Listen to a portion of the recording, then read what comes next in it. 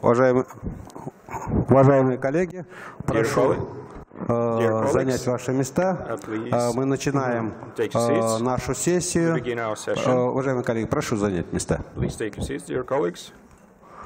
Значит, сегодня мы начинаем немножечко необычную такую целую серию лекционных сессий, в которых наши знаменитые ведущие офтальмологи по различным проблемам представят свои именные лекции. И я думаю, что это, конечно же, будет очень интересно.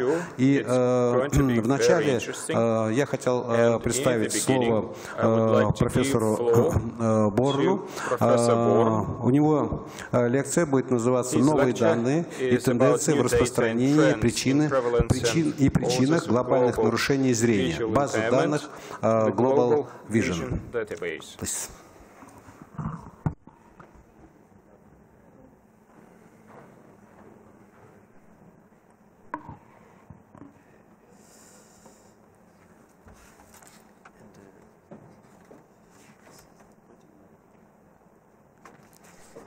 Здравствуйте.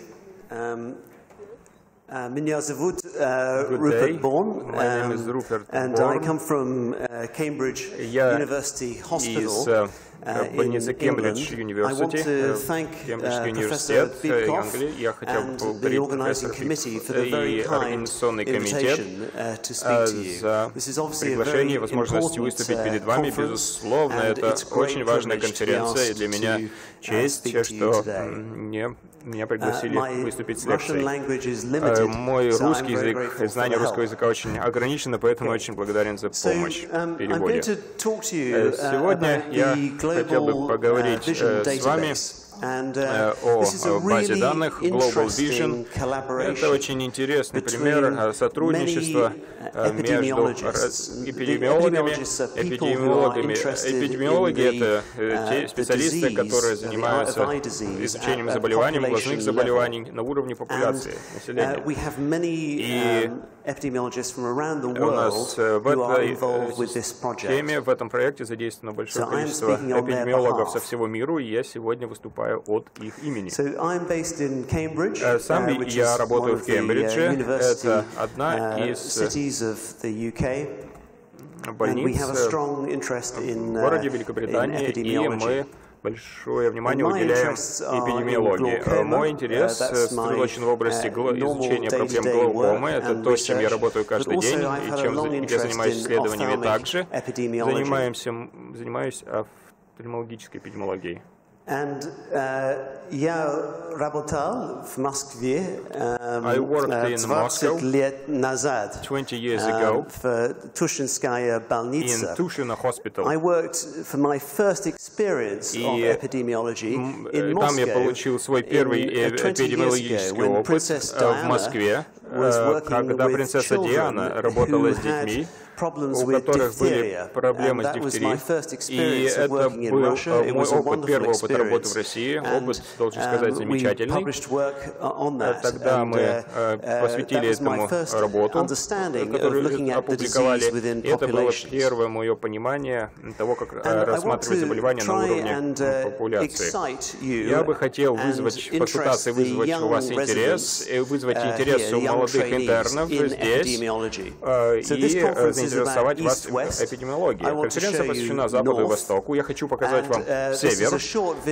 Это небольшое видео, которое посвящено моему опыту и работе с эпидемиологией в области заболеваний глаз в Гренландии 25 лет назад. Надеюсь, это заинтересует молодых специалистов в том, чтобы заняться вопросами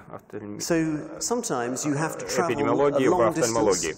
Иногда нужно преодолеть большие расстояния для того, чтобы добраться в удаленные части страны, для того, чтобы собрать информацию о глазных заболеваниях в разных сообществах. Это Гренландия, это инуиты, населения Гренландии. Для того, чтобы добраться, нужно из Исландии лететь в Гренландию через Данию, через пролив, потом пересекаем Гренландию. И пока я находился там, у меня была возможность познакомиться со страной немного. Это еще один интересный факт, когда занимаешься эпидемиологией, ты знакомишься с разными людьми из разных стран, общаешься с ними, налаживаешь сотрудничество. И у меня была возможность забраться на 3 самых высоких пика в Арктике. И тогда мне, правда, было немного за 20, поэтому мне еще интересно было рисковать жизнью в тот момент. While I worked in Greenland doing this work, I worked with the Danish ophthalmologists. So the Danish ophthalmology community, they send an ophthalmologist to the towns in Greenland to look after the eye health. They send one ophthalmologist every year to look at the eye health. Каждый год для того, чтобы оценить состояние So we might just speed this video up if it is possible. Давайте немножко, если возможно, ускорьте, пожалуйста, видео. Here we go. So this is the Danish ophthalmologist arriving in one of the villages of Greenland. There are only 2 villages in Greenland on the east coast of Greenland. Greenland stretches from Sweden to Morocco in terms of distance. And this is the village here. So we looked at glaucoma for the first time in this village because there is a lot of angle closure glaucoma within this population. Закрытием глауком много в этой группе популяции. Вот мы работаем с инуитами и замеряем внутриглазное давление, генеоскопию используем, и в итоге это делается для того, чтобы пролечить пациентов, у которых угловое закрытие. Это делается яг-лазером. Лазер мы переносим в чемодане специально, и это позволяло датским офтальмологам проводить лечение. And this is the Danish ophthalmologist who is now treating the patient with YAG iridotomy. Используя яг-иридотомию. So the Greenlanders are the world record holders for angle closure. They have much more angle closure than other groups in the world. And this is another interesting point about epidemiology. We begin to understand the pattern of diseases in different countries. So this brings me to the main subject of the talk, which is the Global Vision Database. I'm very lucky to work with notable ophthalmic epidemiologists such as Jonas here in the audience, and Professor Bourne with his Ural study. And we are able to publish the world estimates on vision loss, so the global estimates of vision impairment and blindness, so that everybody can access this data. And this is one of our examples. We had at ARVO, which is the main global eye research meeting, 2 years ago. So we can project the data from a global perspective and show change in blindness over time. So I'm going to talk to you about what we do, how blindness is changing over time, and also some information about the Russian Federation, and then a little bit about my home country. We work with the Global Burden of Disease study. This is a very big international project. It is funded by Bill Gates, and this study looks at the prevalence of disease, not just ophthalmology disease, all diseases, and then it adds a disability weight to the prevalence, and then they calculate DALYs, disability adjusted life years. Now, a DALY is скорректированная продолжительность жизни, скорректированная по инвалидизации. То есть daily такая, как монетка такая, которая позволяет оценивать нагрузку, и, соответственно, вот это daily, это показатель используется правительствами при расчете ресурсов, которые выделяются на здравоохранение. Мы можем оценить распространенность заболевания, например, слепота, вызванная катарактой, это оценивается по результатам исследований, которые делаются по всему миру, однако исследования глобальной нагрузки, которые представляют заболевания, они добавляют фактор инвалидизации. Например, слепота более, с этой точки зрения, важна, чем ампутация ноги по причине диабета, например. И по этой причине ставят они слепоту выше по шкале от 0 до единицы. То есть это вот фактор, вес, который вносит инвалидизация. И это, конечно, строится на основе оценки популяции. Они рассчитывают год жизни с корректировкой по инвалидности. И вот как это делается. У вас есть года жизни, скорректированные по инвалидизации, сочетание годов, то есть жизнь без disability, плюс количество годов, которые потеряны в силу того, что человек умирает раньше из-за инвалидности или заболевания. Это насыщенные таблицы, которые являются результатом публикации, и они показывают, что со временем можно видеть динамику с 2005 года, например. Вот этот показатель daily на этой таблице. Вы видите процентное изменение, 26% повышение, например, потерь слуха, связанные с возрастными нарушениями по катаракте, например. Вы видите заболевания органов сенсорного восприятия увеличивается, это потеря слуха и зрения.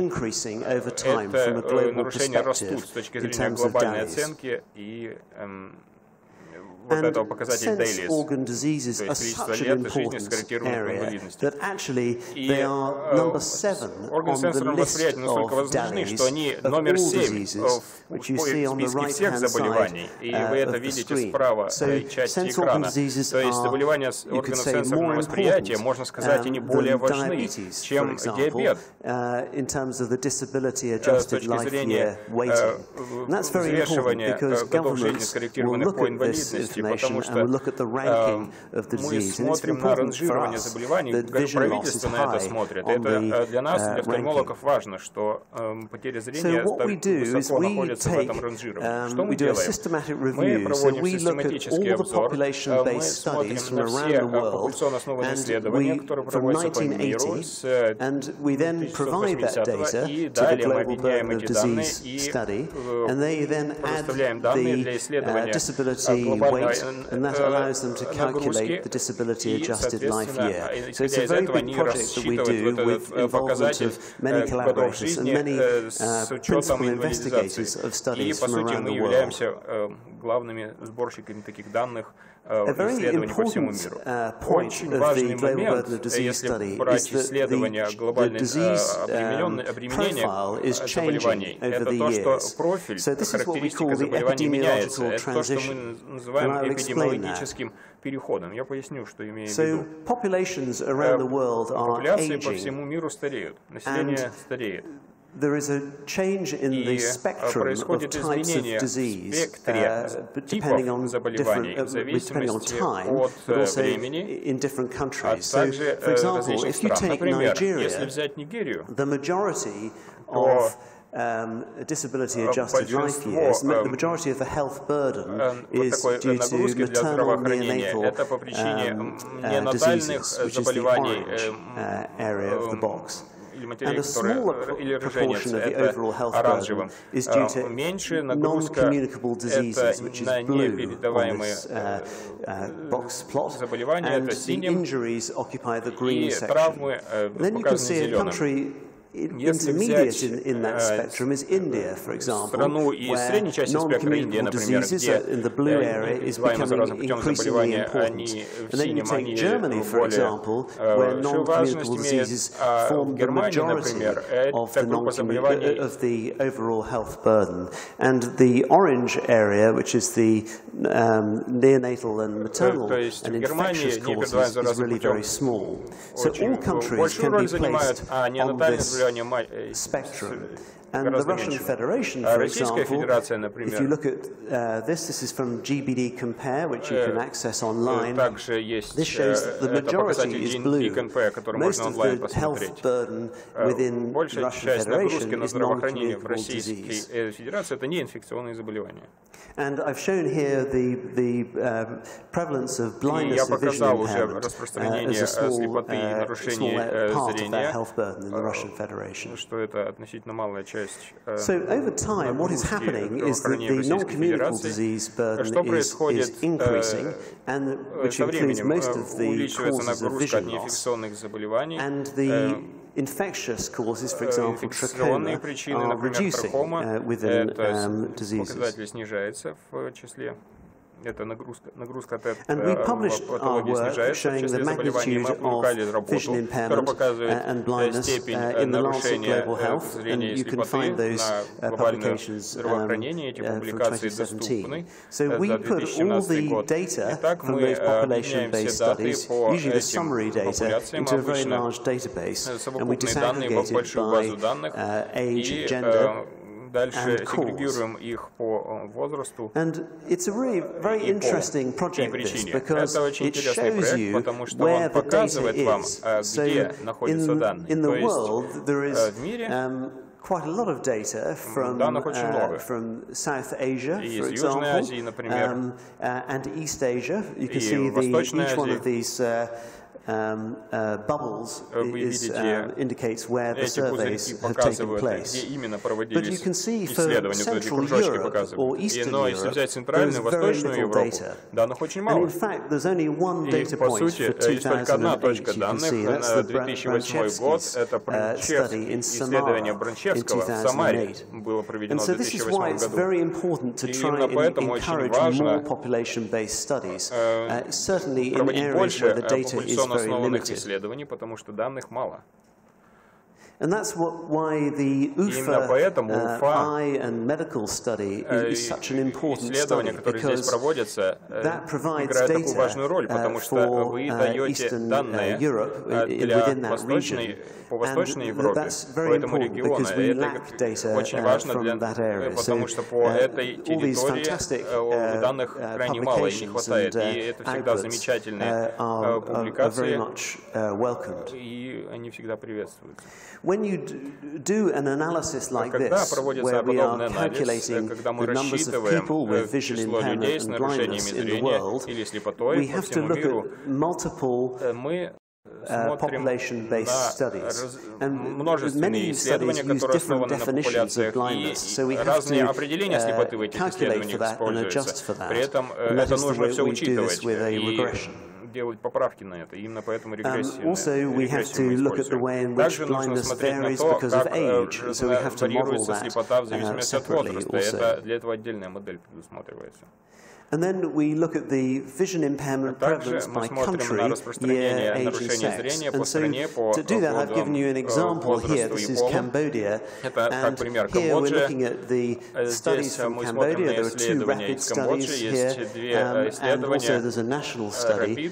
But when we calculate the prevalence, we involve information from the regions and other countries from around that country to provide more information.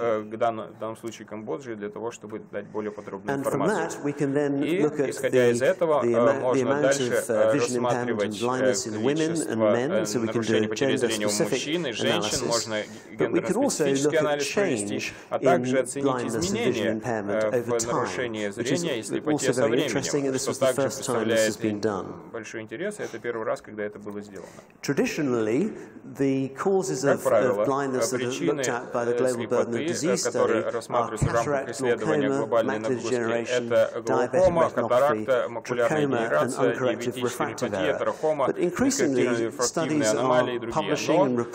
Но также появляются и другие причины, и это очень важно для нашего сообщества. Например, помутнение роговицы, оптическая атрофия зачастую описываются в исследованиях, и очень важно, чтобы специалисты больше деталей указывали в своих исследованиях. Оптическая макулярная дегенерация, вы об этом слышали уже от наших японских коллег сегодня утром. Все больше эта проблема проявляется, в особенности в Восточной Азии.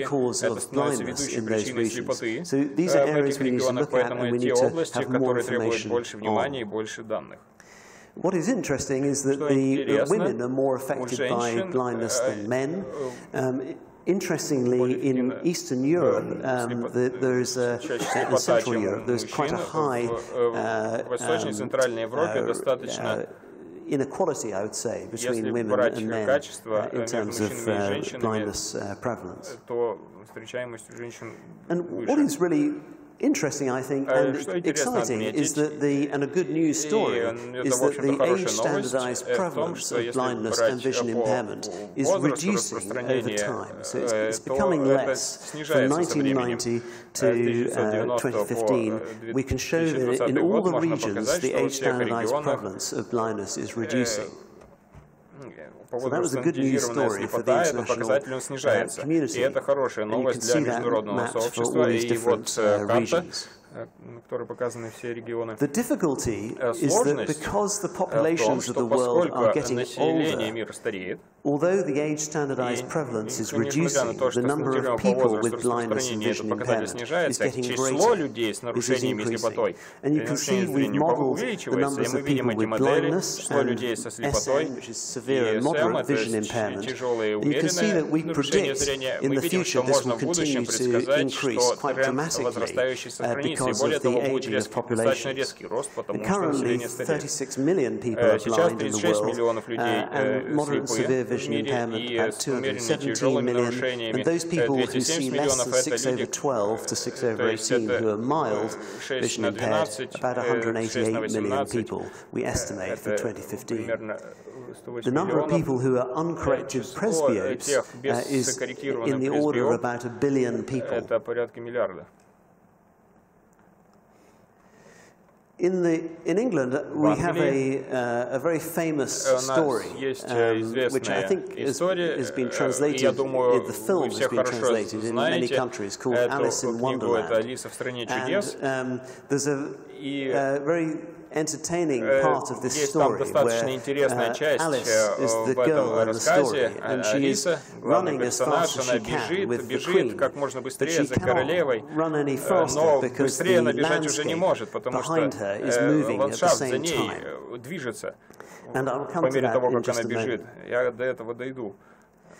So, if you look at the number of people in 1990, 31 million people were blind.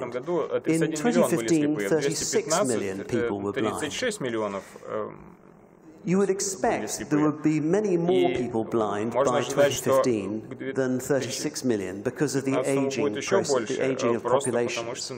But the reason the numbers have not increased quite so much is because of the reduction in age-standardized prevalence. So most probably due to healthier nations, higher life expectancy over that time, but also hopefully the interventions, for example, the increase in cataract surgery, particularly in China, particularly in India, the cataract surgical rate has increased enormously over that period of time, and that is contributing to holding the numbers relatively stable over that period of time. And you can see most of the disease, in terms of most of blindness and vision impairment, is in the age group of 50 and above. 50 и выше. Это касается и тяжелых, умеренных, и легких нарушений зрения. Поэтому можно задаться вопросом, почему так? Почему, если брать распространенность слепоты с коррективным по возрасту, почему этот показатель снижается? Какие причины слепоты являются ведущим фактором снижения этого показателя? Интересно отметить, что в основном это катаракта. То есть слепота по катаракте, этот показатель со временем снижается. Большинство других причин нестабильны или медленно снижаются. В случае с диабетической ретинопатией, однако, распространенность слепоты и нарушений зрения увеличивается. And you can see here, this is, we've modeled the change in blindness prevalence over time, and you can see diabetic retinopathy is very much on the increase over that period. В этом периоде.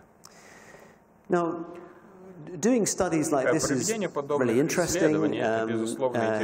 It's very exciting for the people who are involved in the study.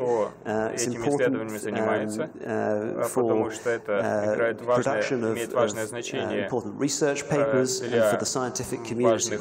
However, it's not of interest to me unless lots of people can access the data. And that is the reason why we teamed up with the International Agency for Prevention of Blindness to create something called Vision Atlas. And you can go to this website here, atlas.iapb.org, and here you can access all countries' data over that period of time. And it's a really exciting project. So, for example, yesterday I looked at Russia, and I can go to this map, I can press on Russia, and this gives me the number of the prevalence of, in this case, moderate and severe vision impairment. Gives me the number of people affected by that, by moderate and severe vision impairment, and the population affected. So you can do that for any country around the world. And this is really exciting because many countries do not have any data. They have not done population-based studies in their country, but the model, the statistical model, gives us an estimated number for that country. So it's very helpful for nations that do not have data, such as the United Kingdom. So this is pressing on Eastern Europe, and if you press on Eastern Europe on the website, it will give you a breakdown of blindness or vision impairment by cause. So for my subject, which is glaucoma, I get a prevalence for Eastern Europe and population affected. This is very helpful if you want to influence governments or charities to support efforts to reduce blindness. в усилиях по снижению слепоты или поддержке исследований в области здоровья. Я сказал, что мой интерес это глаукома, это так, это работа, которую, возможно, вы видели, которая показывает распространение глаукомы, что она увеличивается со временем, однако это распространенность глаукомы, это не распространенность слепоты по причине глаукомы или нарушения зрения. И мы знаем, что распространенность глаукомы clinics, for example, but we know much less about the prevalence of glaucoma within the community, within the population. And there's some very good studies in the US, United States, the N. Haynes study, which shows that 78% of glaucoma was undiagnosed within the United States population. In Greece, it was 57%. So this shows you the importance of epidemiology. It shows you the importance of population-based studies to understand how much of the need for care is within the populations, which does not get to the hospitals or the clinics. In terms of glaucoma, you could ask how many people are glaucoma blind. Is it changing? In the population, there is now data for that. We have some information on the blindness of due to glaucoma within clinics. And actually, that is not trivial. Glaucoma is not a trivial disease. And it's been, in some studies, this is a European study, showed that by 10 years, 26% of people within clinics are blind in at least one eye due to glaucoma. That was from Sweden. But it would not surprise me if that's the case in lots of other clinics around the world. And why do people continue to go blind due to glaucoma? We don't know. Is it because a third of them are undiagnosed, a third of them are not treated properly, or perhaps a third are not compliant with therapy? So interesting questions. And also the other question comes, are patients actually safe when they're in the hospital environment? Unless you are fully aware of your clinic population, patients can continue to deteriorate. And glaucoma is a difficult disease to treat. And I showed you all that lovely data from other countries around the world. I'm embarrassed that in the United Kingdom we have no population-based data. And so that's the reason why in the UK we are planning a national study of eye health. And I hope that we can do this perhaps just as well as the UFA eye and medical study, although I expect it probably will not be as good. We have the UFA study as an exemplar to follow. So I'm just going to summarize this talk.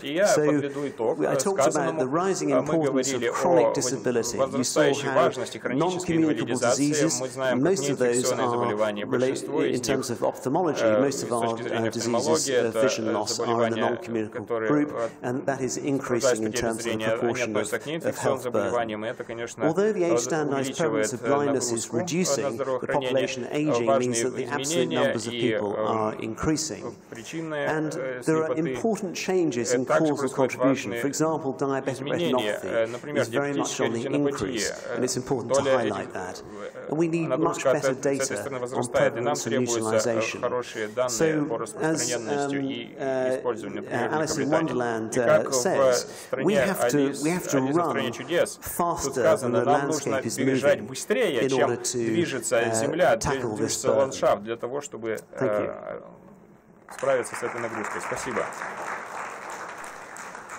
Спасибо большое, профессор.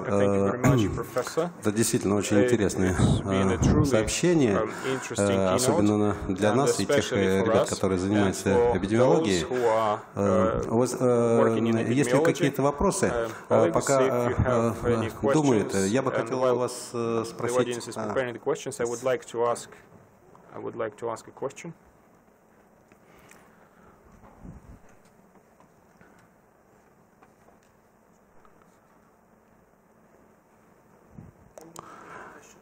Сейчас, just a minute. Мой вопрос заключается в том, что вы очень хорошо сказали, что те исследования, которые проводят они очень интересны для самих исследователей.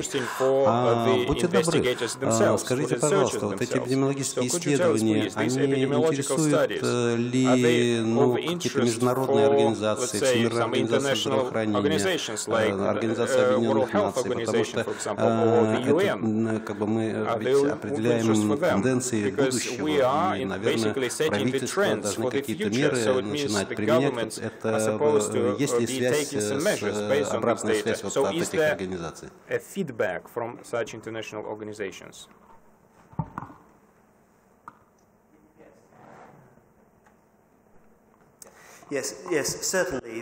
Да, безусловно. Это имеет огромное значение. Есть определенный запрос, требования со стороны ВОЗ, Всемирной организации здравоохранения, о том, чтобы страны направляли отчетность в ВОЗ о степени распространенности слепоты, нарушения зрения в каждой стране. И это часть вот этого глобального плана действия, который направлен на борьбу с слепотой, которую можно было избежать. Поэтому эпидемиологические исследования играют очень важное значение для больших организаций, таких как Всемирная организация здравоохранения или ООН.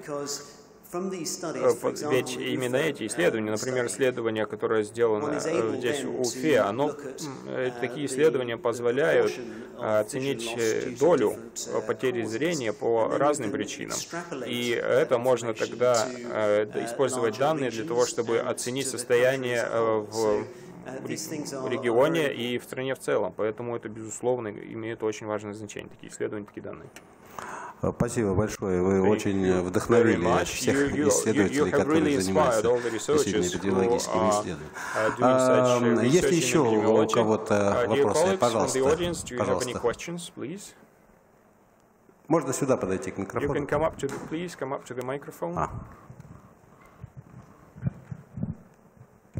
Добрый день. При исследовании инуитов в Гренландии, так понимаю, что идеально изолированная популяция, были проведены генетические исследования для определения детерминированных форм, в том числе закрытого Это очень интересный вопрос. Это исследование проводилось 22 года назад. Это было еще, по сути, до некоторых, до того, как генетические исследования появились. Поэтому нет, генетический материал не собирался. Хотя офтальмологи, ее имя Пул Хелли Эксберг из Дании, она проводила интересное исследование по наследственности глаукомы много лет назад. Поэтому есть данные по наследованию, но меньше данных по генетике в этой популяции. Спасибо. Есть еще вопросы? Пожалуйста, please, профессор Ямамото. Спасибо за интересную лекцию. У меня один вопрос. Вы показали, что число нарушений зрения по течению диаптической ретинопатии увеличивается. Это, как вы считаете, объясняется улучшением диеты в развивающих странах? Правильно ли я понимаю? Это интересный вопрос. И на самом деле невозможно тут однозначно прокомментировать, потому что у нас нет вот этой детализации такой данных. Это возможное объяснение, почему рост происходит. Да, может быть, изменения в образе жизни, образе питания со временем играет важную роль. Может быть, при помощи нашей работы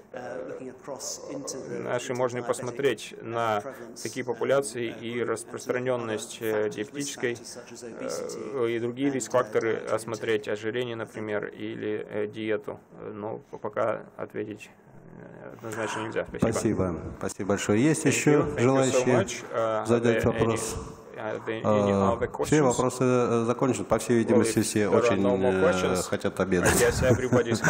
Спасибо большое. У нас перерыв на обед, и сразу же после перерыва у нас будет следующая лекционная сессия. Пожалуйста, не опаздывайте, 14:00. Технологии кросслинкинга и их практическое применение. Technology and their practical application.